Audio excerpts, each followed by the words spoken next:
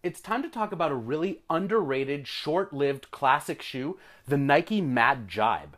These shoes came out around 2007. They hit the outlet stores and eventually were marked down to clearance prices before selling out. Nowadays, it's actually really tough to find a cool colorway and good size of a pair of Mad Jibes.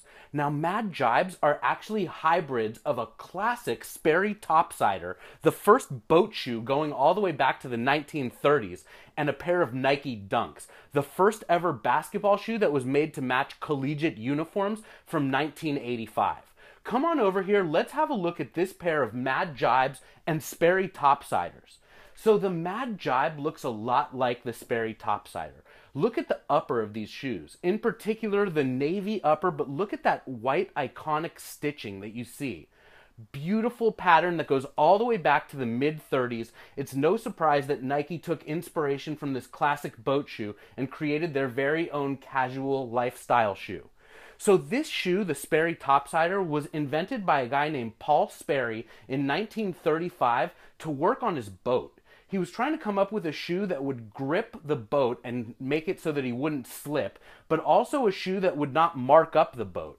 He came up with this iconic herringbone pattern on the outsole of the Sperry topsider, and the fact that the outsoles were light in color meant that they didn't mark up the surface of the boat.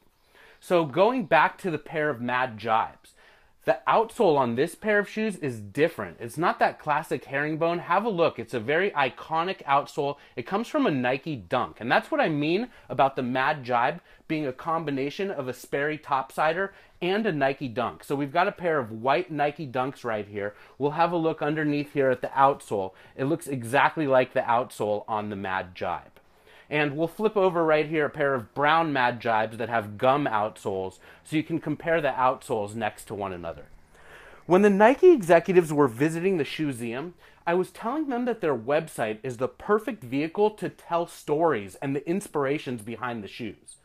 They should be selling a shoe like the Mad Jibe, and you should be able to hover on every bit and piece of the shoe, and Nike's website should tell you where it came from. So you should look at the bottom of the shoe, click on it, and it should tell you all about the Nike Dunk. How the Dunk came out in 1985. It was the first basketball shoe worn by NCAA colleges, and the shoes matched the uniforms of those colleges. I mean, it's just a perfect vehicle to tell all of these stories, and Nike shoes are so rich in history and heritage. Come back here and have a look at this pair of brown Mad Jibes. I want to show you another interesting feature on this shoe. So have a look at the lacing right here. These D-ring laces. They actually go all the way back to the Nike Sting from the mid-1970s. And the Nike Sting is actually a pre-Montreal shoe, the shoe made for Steve Prefontaine to wear in the Montreal Olympics, except it's not a track spike. It was made for the street. But anyway, this was the first Nike ever to have these D-ring laces, and then here they are again on the Mad Jibe. How cool would it be if on Nike.com you could go hover onto these D-ring laces and it would take you back to the Nike Sting and then take you back to stories about Steve Prefontaine? It would be amazing, and Nike's website is the perfect vehicle to do that. All of these shoes are so rich in history and heritage, and it just kills me when they're being sold without anybody telling the stories. And that's what I'm here for. It's been a real pleasure walking you through the history of the Mad Jibe and comparing it with these Sperry topsiders and also Nike Dunks.